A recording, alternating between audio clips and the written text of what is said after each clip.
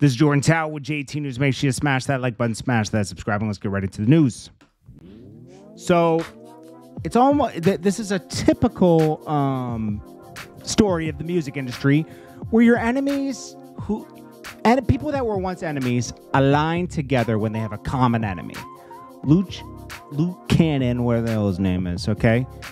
Didn't even really know Eric Holder, barely knew Nipsey, okay? And I'm going to tell you something. There was no fight between Eric Holder. I called some people today. There was no fight between Eric Holder and Nipsey. Okay, that never happened. This guy's a liar. His story's horrible. It doesn't even line up. Brick Baby was on there talking today with Adam, and they were all the stories about, like, Luke Cannon said he pressed Meek Mill, surrounded the club he was at with his people, and demanded $50K from Rick Ross, who was going to take him out, and Rick Ross dropped the bag. It would be cheaper for Rick Ross to drop $10K and have you guys taken out outside of the club than the other thing, okay? Like, bro, stop. And he's talking about he smashed Shaquille O'Neal's wife when they were together and all this stuff. It's like, stop, And the whole Nipsey Big U thing, putting that on Big U was just disgusting. Big U and Nip were friends before he passed, okay? They had come back together a few years prior, and they were cool. This is all after they had the problem in 2011. That lasted a little bit of time, and then they were cool again, okay? It was just some, Nip was signed to him, and it's hard to let go, and it's hard to let Nip just do his thing, and it was a thing, but it's over. Big U's talked about it. Wack 100 has a huge problem with Big U and wants to take him down. Big U, Wack 100, like I said, he's smart, very smart, and he knows how to work the internet.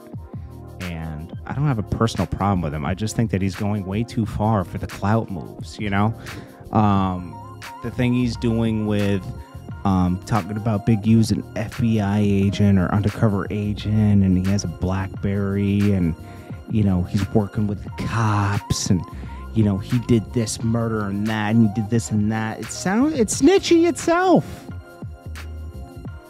And he gets the backing from his Clubhouse guys. And, yeah, it brings some attention, but is it worth it?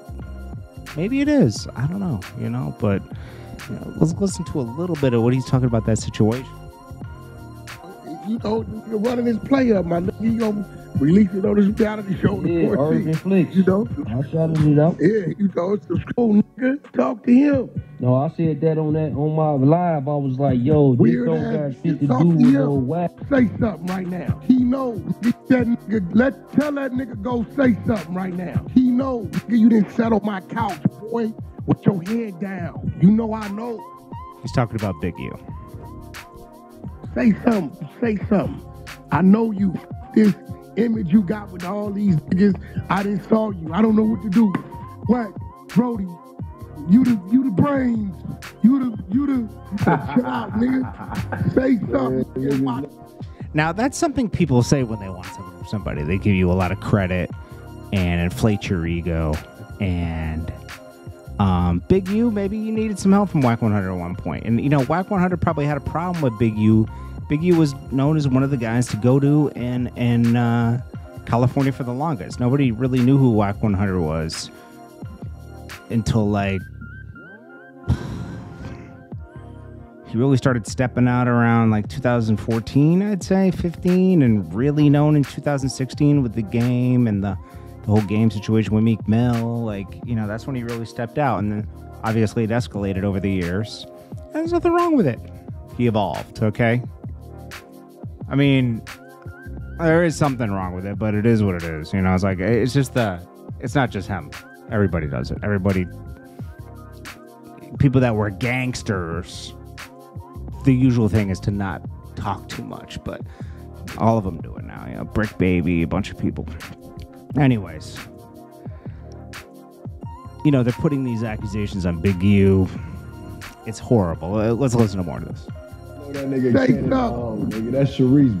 Say something. But no, Wack, I said that though, like, this shit don't got nothing to do with Wack. Like, that's his people.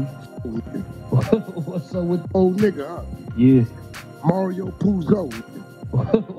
Man, listen, bro. Hey, look. I didn't say nothing. I let niggas run their plays and they do their little lives and they little clown this shit. And I think they think because I don't respond immediately, I'm not going to respond. I just wait. I wait and I wait and I start to go to work and I start to, a tree just don't become a tree. You got to plant a seed. Girl, 600 been moving. This shit. Boom. And I'm saving the best for last. The snitch paperwork on your boy Eddie Boy, the one you made do 18 years.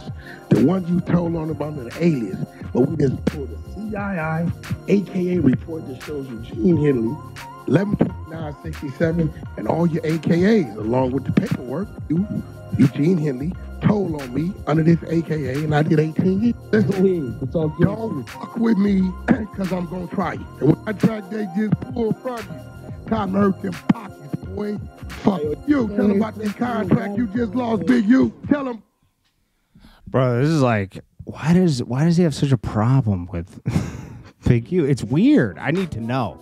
Someone has to ask him. Why do you have this big problem with Big U? Because it's obsessive.